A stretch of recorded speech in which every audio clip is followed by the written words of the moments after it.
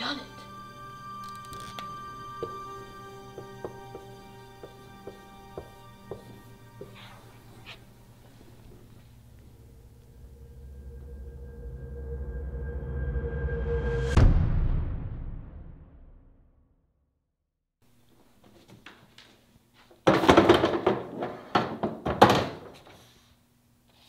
Hey all you chemists, it's your boy, Carson Davis. Did you know you have a test in a couple of days? Well, I wouldn't want you to fail that. So Thomas and I created a review video to help all you struggling chemists and stoichiometrists out. Let's start with molarity. Molarity! Molarity is truly a beautiful thing. It's based off the most fierce and prestigious mammal of them all. The mole. No, I'm just kidding.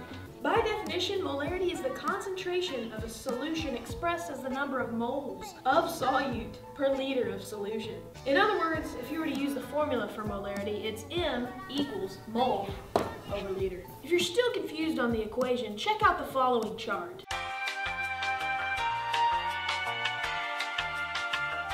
Now to make sure you've mastered molarity, what is the equation and definition of the previous subject spoken upon?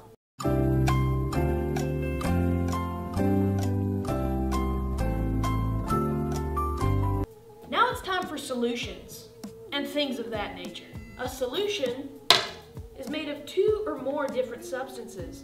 Examples may include salt water, Dr. Pepper, and air. Solubility is a chemical property referring to the ability for a given substance, the solute, to dissolve in a solvent.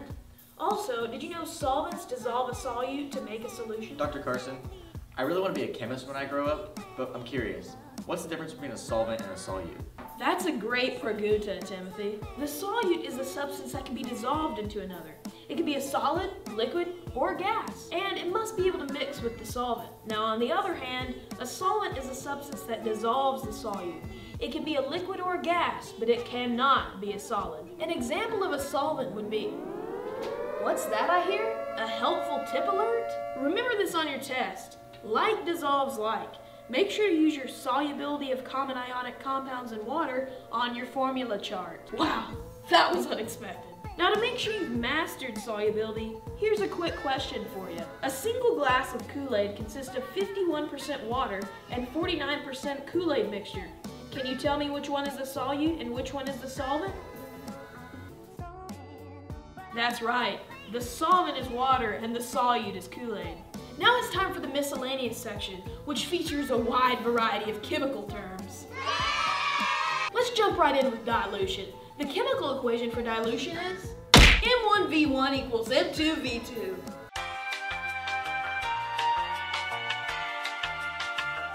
Now let's learn the three definitions of saturation. Make sure you know all three of these definitions. Unsaturated is below the maximum. Saturated is at maximum level, and supersaturated above the maximum level. Although we have already discussed solubility, did you know there are three factors that affect it? The factors that affect solubility are temperature, pressure, and the nature of a solvent or solute. Now it's time for the third and final assessment. Which one of the following represents the dilated solution? Correct. It's the one with the least molecules in it. Now class, although that I've reviewed a lot of content with you, you still need to make sure to study everything that's in your notes. Thanks for tuning in to the last and first episode of Chemistry Corner.